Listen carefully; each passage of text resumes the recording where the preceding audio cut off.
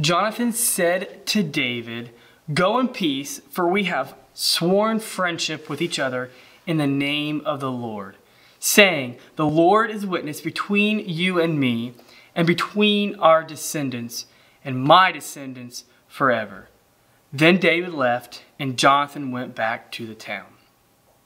So what led up to this sworn friendship, this level of relationship between David and Jonathan? And can we have that same level in our relationships today? Let's find out as we dive into today's daily devotional.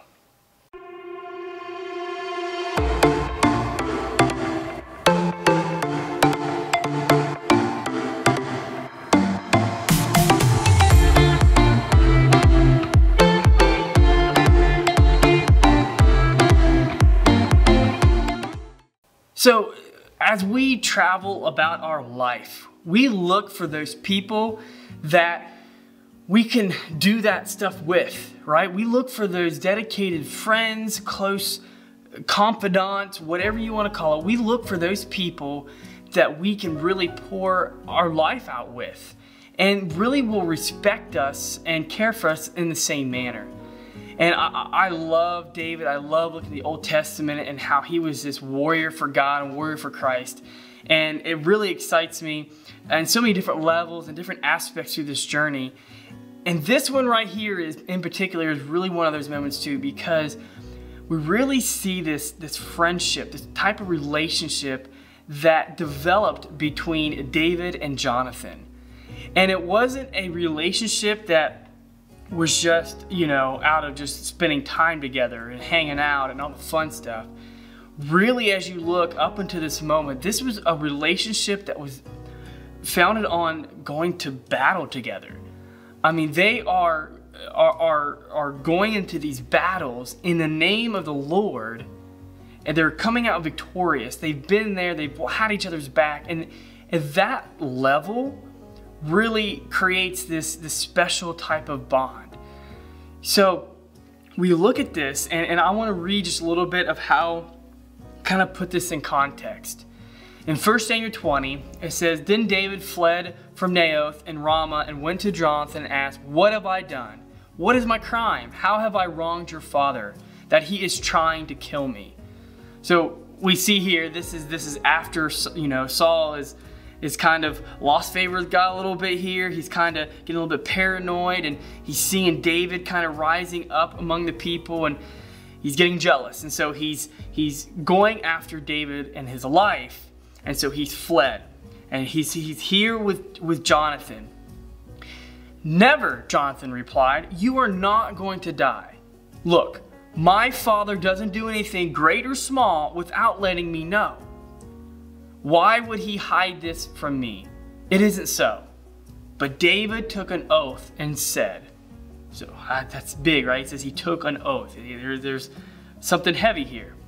"Your father knows very well that I have found favor in your eyes. And he has said to himself, 'Jonathan must not know this, or he will be grieved.' Yet, as surely as the Lord lives and as you live, there is only one step between me and death." Jonathan said to David, "Whatever you want me to do, I'll do for you." So we see here that David's distressed. He's kind of on the run. He doesn't know what to do. He's talking to Jonathan, a confidant, right? I mean, and Jonathan is Saul's son. So we know that there's a relationship here well enough that he can talk to Jonathan without Jonathan doing the will of his father and trying to kill him, right? I mean, going after him and things of that nature. There's something already here that they can be this candid with one another. And Jonathan's response is like, "Listen, my dad tells me everything. There's no way that I'm not going to know if he's coming after you or going to kill you or whatever." But David's like, "But wait a minute, what if your dad knows that you're going to be grieved by this, so he keeps this from you?" And then Jonathan just like, "Whatever you want me to do, I'll do for you." Now, I think that's a pretty big statement. And it's one thing that I would say that we need to examine about our close friends, the people that we do life with, the people that we go to fight these battles with. Are they the kind of person that would ask this? "Whatever you want me to do, I'll do for you"? I don't know about you, but you know, and I have friends who I know would say this to me and do this. So I think that's a big thing to look at right there is the people that you do battle with every day and fighting this great fight and going through life with. Are they willing to say that? Do they have that mentality? Do you know that they will stand by your side and do whatever it takes for you? And then he goes on, as for you, show kindness to your servant, for you have brought him into the covenant with you before the Lord. If I am guilty, then kill me yourself. Why hand me over to your father? Never, Jonathan said. If I had the least inkling that my father was determined to harm you, wouldn't I tell you? So we're kind of jumping down here to verse 8 there, and he's still trying to go back and forth about David. You know, your father's trying to kill me. You know, Jonathan's like, well, no. If my father was going to kill you, wouldn't I tell you? Right? This is still speaking volumes to their friendship, to their relationship, that Jonathan would tell David if this was true. He's not trying to hide. He's not trying to deceive. And then jumps down a little bit further. Then Jonathan said to David, I swear by the Lord, the God of Israel, that I will surely sound out my father by this time, the day after tomorrow. If he is favorably disposed toward you, will I not send you word and let you know? So here Jonathan's putting some action behind his words, right? Which is another key thing about that battle buddy, there's close friendships we have in our life, where they put the actions behind their words, where they put that action there. And he's saying, listen, I'm going to feel my father out. I'm going to find out. I'm going to feel him out. I'm going to see what he's going to do. And will I not send word for you? Will you not know? Will I not let you know? Right? I mean, he's kind of putting that question back to him. I'm going to let you know, David. And so Jonathan had asked not to have David kind of cut off his kindness to him, his family, right? Jonathan's asking this, kind of making this promise, this covenant. Hey, listen, please, whatever you do, please continue to show favor to me, whatever the outcome is, right? Show kindness to me and my family. Don't cut them out if my father comes after you, right? You know, I would feel the same as Jonathan at this point, that if something associated and would hurt one of my friends, I would hope that, you know, and I have nothing there. You know, I mean, you kind of know what my stance is. I hope it doesn't harm us. I hope it doesn't harm our friendship, right? So here's something really crucial. Then it goes on in verse 16. So Jonathan made a covenant with the house of David, saying, may the Lord call David's enemies to account. And Jonathan had David reaffirm his oath out of love for him, because he loved him as he loved himself. See, this is that level of love, that level of friendship, that level of commitment to one another that only gets forged through fighting together, right? Going through the ups and downs of life together. And that's, you know, I hope you have that in your life. I hope you have those people in your life. And if you don't, you know, maybe you have people in your life, examine that. Because it is so crucial to have a relationship like this with at least one person that you know that is there and that has your back, that will be there for you. So what has happened next here is that they kind of divided the way that Jonathan could let David know what he found out. To let him know and figure out a warning to David if things doesn't go well. So, you know, sending arrows out, and there's a servant boy there and all stuff like that. This whole method plays out. Saul didn't like it. You know, Saul's intentions were not good. Jonathan found out, so he sent that warning to David. So we catch up here at the end here in 41. It says, after the boy had gone, this is a servant that Jonathan had given all his weapons to, and, you know, and sent him on his way. After he had gone, David got up from his hiding place from the south side of the stone and bowed down before Jonathan 3 times with his face to the ground. Then they kissed each other and they wept together, but David wept the most.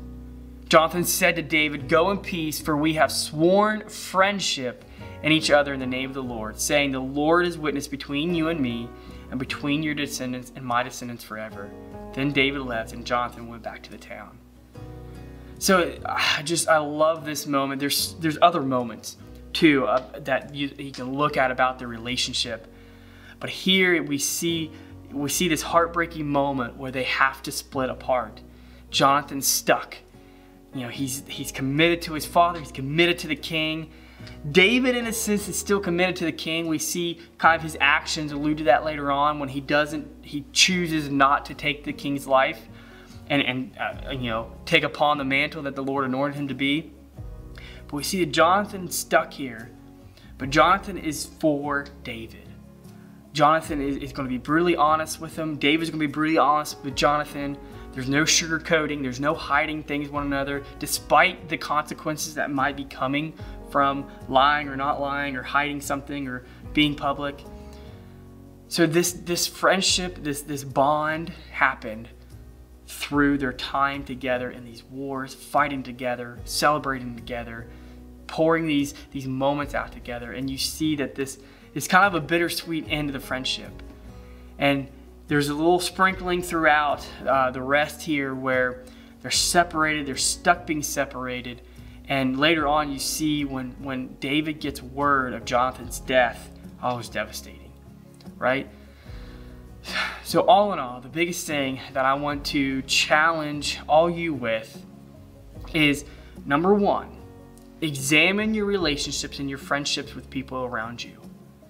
Are they the kind that you can go into this battle that we fight the enemy every day and they're standing by your side, they got your back? Are they the type of friend that Jonathan is to David and David is to Jonathan? And if you don't, what are you doing to seek after that? What are you doing to seek that type of level of friendship? Sometimes it requires us to be a little bit more vulnerable. Sometimes it requires us to open up a little bit and allow those people to come in and be that support for us. The next thing that I think is really crucial is that if you have that battle buddy, if you have that close friend, or maybe it's more than one, call them up, text them, reach out to them, let them know how important they are to you. And I challenge you to state that question that Jonathan did to David. Whatever you want me to do, I'll do for you. Obviously within reason, of course, but it's that mentality and that heart behind that friendship, being willing to be what they need you to be in the dire times, in the happy times, to be that solid, godly friend that they need in their life. So I hope this challenges you. I hope this motivates you. Thank you so much for tuning into this devotional. Let me say a quick word of prayer, and you can have a wonderful evening. God, thank you so much for your word, Lord. I thank you for David. I thank you for Jonathan's relationship and how we can view that. And there's so many other things and elements about these stories that we can pull out. But as we look at what it means to have that close friendship with someone that is with us through the ups and downs and is there for us and supports us and encourages us, Lord. And then we can do that for those people, Lord, because we don't want to be one-sided. We want to make sure that we can be just as good as friend as those are friends to us. And so, Lord, I thank you for those people that we have in our lives. I thank you for those people that are committed to caring for and listening for and pushing and motivating each other when is needed, Lord. So thank you once again for who you are and what you do. And we give you all the praise and glory in Jesus' name. Amen. Once again, thank you so much for tuning in. Have a wonderful evening. Take care, and we'll see you Sunday.